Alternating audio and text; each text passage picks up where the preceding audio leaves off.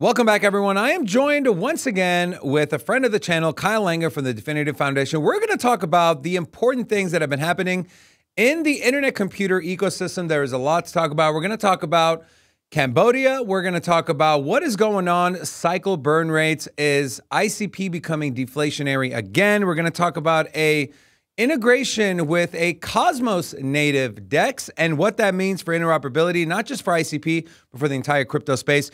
And, you know, we take a look at what has ICP done as far as price, and we take a look, it is up over the last 7 days, 20%. The last time ICP had a rally this hard, something was happening. And so that is what I want to ask you, Kyle. I see the price rallying. My first question is, okay, what is going on? What is happening? We know how the internet computer tokenomics work. As more cycles are burnt, as more usage on the network, the token becomes deflationary. And of course, if the demand is there, price goes up. So what has been happening? I want to start here with this piece of news that dropped. Earlier this week, Dfinity Foundation and the Cambodia Ministry of Industry, Science and Technology and Innovation signed an LOI, a letter of intent to support smart city innovation. Exciting times ahead for Cambodia's digital transformation. And I do want to read this quote here that was in the Cointelegraph article. This is from Dominic Williams. We are excited and proud to progress our partnership with the forward-thinking government of Cambodia. The internet computer and ICP technology generally will play a key role supporting Cambodia's digital transformation, and this will assist Cambodia in its mission to develop smart cities. Also here, it'll explore partnership applications of the ICP tech stack for a smart city infrastructure, artificial intelligence, and sovereign cloud tech, marking a major step in Cambodia's digital transformation. How did this even happen? And what does it mean to essentially onboard an entire country's government into your ecosystem? Yeah, appreciate us having me on. Yeah, thanks. So in terms of in terms of how it happens, I mean, this is really a sign of like the innovation that is coming out of Cambodia. Innovation happens at a local level. As much as we love the internet being global, innovation does tend to happen at the local level. That's why you see Silicon Valley has dominated in innovation for decades. But here's Southeast Asia, who's really, I mean, if you're in the crypto space, you probably know Southeast Asia is really where a lot of the activity is happening. A lot of the population is hungry and really putting in effort to build really cool apps. So I just love seeing Cambodia as a country. If you remember 5-6 months ago, the UN Development Program launched a trusted credentials program using ICP. I think Cambodia was a major player in that as well. So this is just another step for them, bringing innovation in country and supporting, in this case, AI and smart cities. Do you think that region, Kyle, will be the initial adopters of blockchain technology on like a government level? Like, because, you know, you travel the world, you go to a lot of events. And so like, well, what are you feeling? What are you seeing? Yeah, I mean, it's so I guess you could define this in a couple ways. You could say El Salvador has already adopted blockchain because of their adoption of Bitcoin as a legal tender. But I mean, whether or not, like, it just depends on what you define as adoption. But I think the trend is clear. Is, you know, you're seeing blockchain as a technology has worked its way up from being, you know, at the individual consumer, you know, what you might call Web3. It's now infiltrating enterprises, and then now you see these forward-thinking countries who are really starting to learn what the technology can do for them, for their people, and how it really is the next wave of innovation for the next decade. And they want to be on the front end of that wave, not on the tail end. Yeah, I wish the U.S. would think like that as well.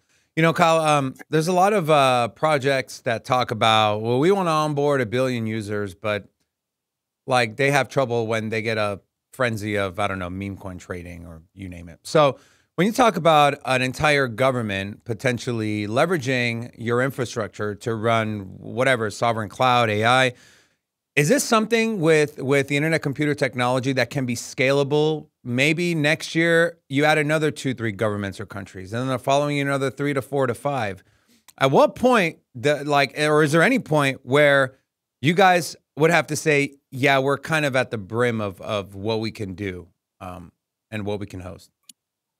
Yeah, I mean, the design of ICP back in, when it was first conceived back in 2016 has always been scalability, and infinite. What we've always said is infinite scalability. And the way we do that is you can just add more and more subnets across the network. So in terms of will we ever reach a max to that scalability? I mean, there's certain limitations in terms of there's only so much hardware that exists in the world, Right. that kind of stuff. But I as a core principle of ours is, we don't want to hit that maximum. We want the whole world to be, we want all software to run on the internet computer. That requires levels of scalability that are like unheard of in our industry. Amazing. I'm excited to see where this thing goes. This is just a lot of exciting things happening in the ecosystem. That's why we, part of the reason why we started covering the project a little more. We're like, there's so many cool things happening. Why is no one really talking about it, right? You search the news and you go through these news aggregators and you barely see any articles. It kind of reminds me of what kind of happened to Cardano back in 2021. And for me, ICP, you look at what they're doing and the team behind it. I think I think it definitely needs more coverage, which is why we do videos like this, which is why we bring you on, Kyle. So thank you again. Kyle, I want to pivot to the big event in Singapore. Unfortunately, we were not there, but we know Dfinity was there. A couple of posts I want to share here from X, from the Dfinity handle. The vibes at Token 2049 were immaculate, from exploring the potential of chain fusion across ecosystems to uncovering exciting opportunities for builders and founders. The vision of a unified Web3 was on full display. Also, this is from highlights from AI 2049. Chain Reaction, the premier AI event during Token 2049. Dominic and Michael Turpin shared unparalleled insights into the future of AI and blockchain. ICP is the fastest growing AI ecosystem, with projects like Decide AI and Kinnick App showcasing their dApps, with 60 plus projects under development. Can we get an update on AI and ICP? We know, I see a lot of comments on our posts and page about, Arweave and what they're doing with the AO supercomputer, talking about how they're actually running like large language models. And, someone made a comment about, oh, well, ICP at this point is only being able to run like image generation. Where are we at with that? Is that false? Is that true? And what are you most excited about with AI moving forward over the next, let's say, 12 to 18 months? Yeah, I mean, in terms of image classification, that's just the very beginning. We have that's Dfinity has demoed image classification and facial recognition fully on chain. Yeah, and that's a key component. There's no Web 2 part of either of those demos. But honestly, the developer community has taken it even further. I know one developer has an 8 billion parameter Llama 3 model running on the internet computer, fully on chain. No Web 2 components. So 8 billion parameters is when you start to get into pretty much close to like what a ChatGPT 3 was. So, it's quickly catching up to Web 2 counterparts. We still have a lot to go in terms of performance and cost, but the scope of what is possible from an AI agent or an AI, LLM or AI model perspective is a lot. Like, you can do a lot of really, really cool things. You're seeing that with Decide AI, who's been leading basically proof of personhood using AI on chain. You see it with Kinnick or Elna that are creating platforms for people to launch agents and store data in a vector database.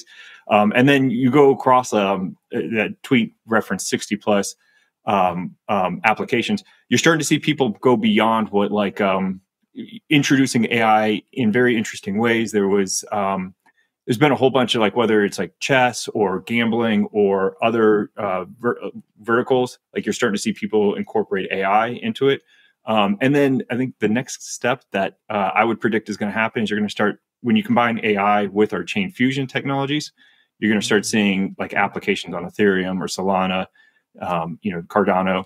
Actually, when we were out in Vegas, I talked with a lot of Cardano developers who were like, ooh, actually, I would love to get an AI component without having to switch off of Cardano. I can keep my app on Cardano, build an AI component on internet computer, and the two of those can talk back and forth.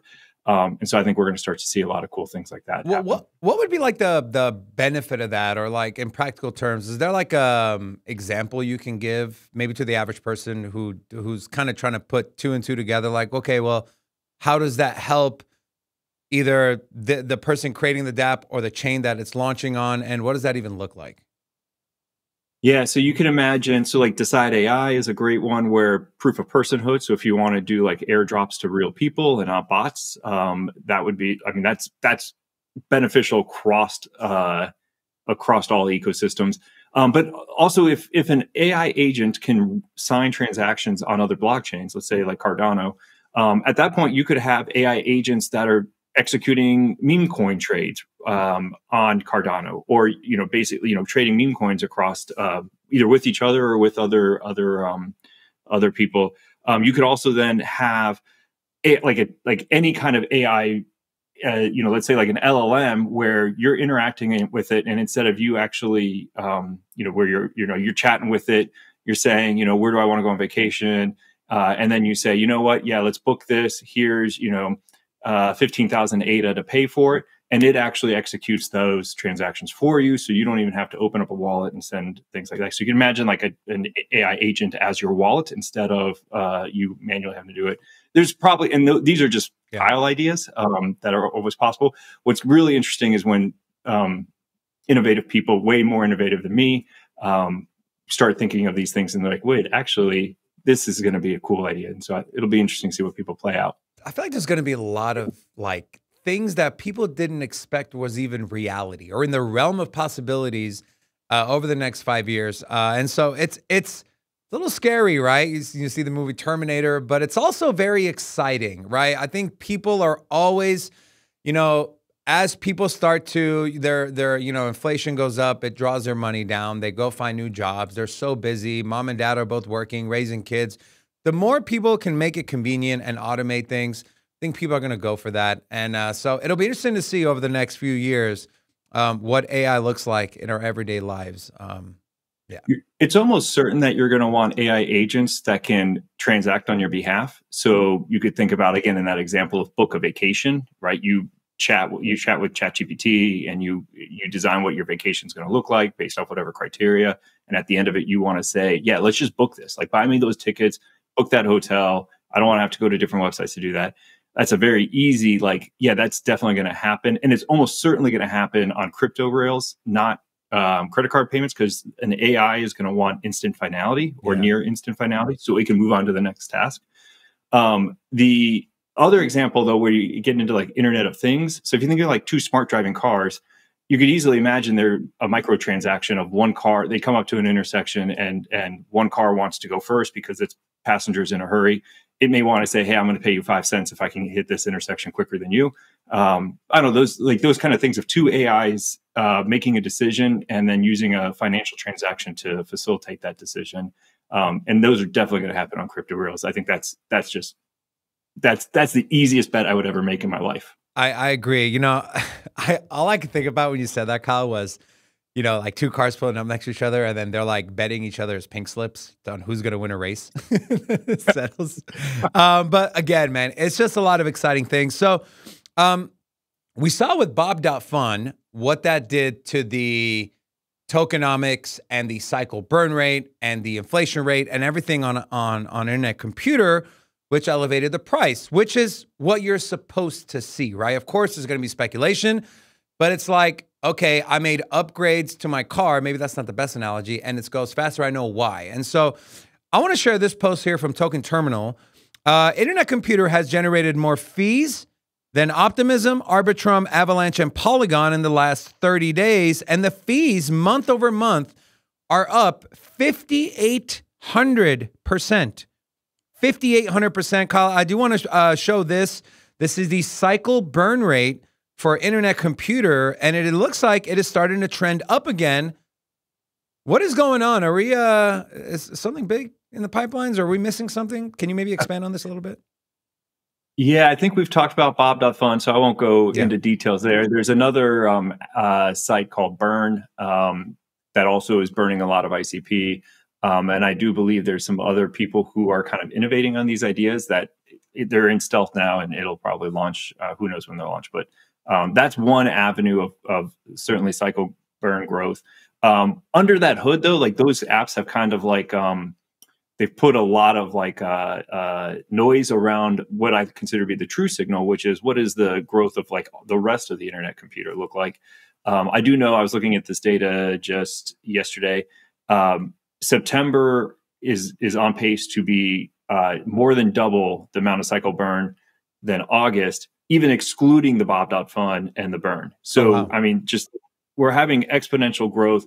It's being masked a little bit by Bob.fun and burn growth, but it's been awesome to see. And it really is like, it's two things, right? It's more users using ICP apps and more apps being either built on ICP or, again, a lot of, with Chain Fusion, a lot of apps that are built on other chains are just building little components on ICP to augment their app to, add data storage or to add, connections into Bitcoin or Ethereum or to, do AI as we talked about. All of these awesome things that ICP can be used. And so I think what we're basically experiencing is like that adoption curve of the S curve, like we're really on that upswing, and I would expect it to continue for the foreseeable future. Amazing. Kyle, I want to end it with this. We're entering Q4, right?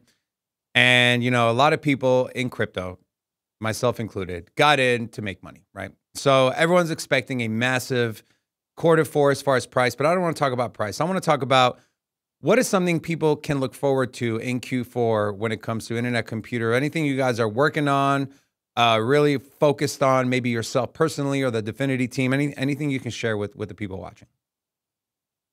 Yeah, I mean, Dom has been hinting at this big AI product breakthrough. That's still on the table. I won't speak for him on when it's going to come out, but I know what it is, and it's awesome. Okay. Beyond that, we should have, I know we're working in the background on our Solana integration, so that's moving forward. And I don't know if we'll have news in Q4 on that. I'll leave that up to the R&D team.